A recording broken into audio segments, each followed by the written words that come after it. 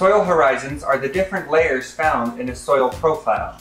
A soil profile is a vertical cross-section of the soil in an area, and it generally reaches from the surface down to the bedrock. There are a few major horizons that are typically classified. These are A, B, C, O, E, and R horizons. We'll look at each of these individually. If horizon O exists in a soil profile, it is at the very top. Horizon O is a layer of organic material, typically made up of dead leaves, surface organisms, twigs, sticks, or fallen trees. This horizon can show different stages of decomposition among the material that's found there.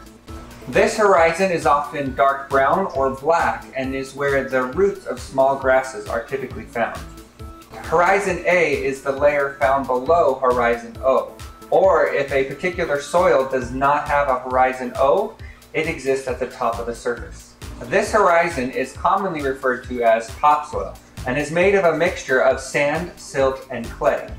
This horizon is usually high in organic material and is often called the root zone. Horizon A is also susceptible to wind and water erosion.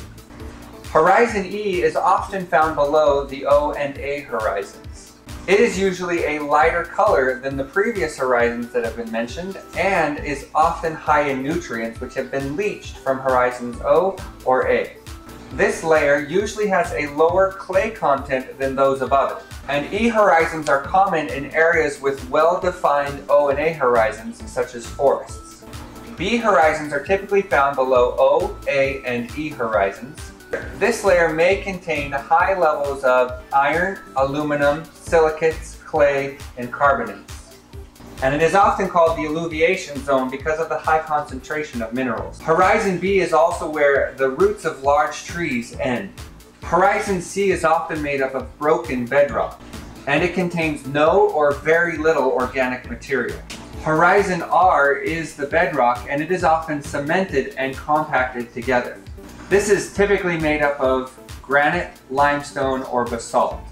It's very important to note that not all soils in all areas contain all of these horizons. In fact, the horizons that are found in each area will vary greatly from location to location throughout the United States and throughout the world. So these are recognized as general horizons that can often be found in soils, but they vary depending on the location and the characteristics of that area.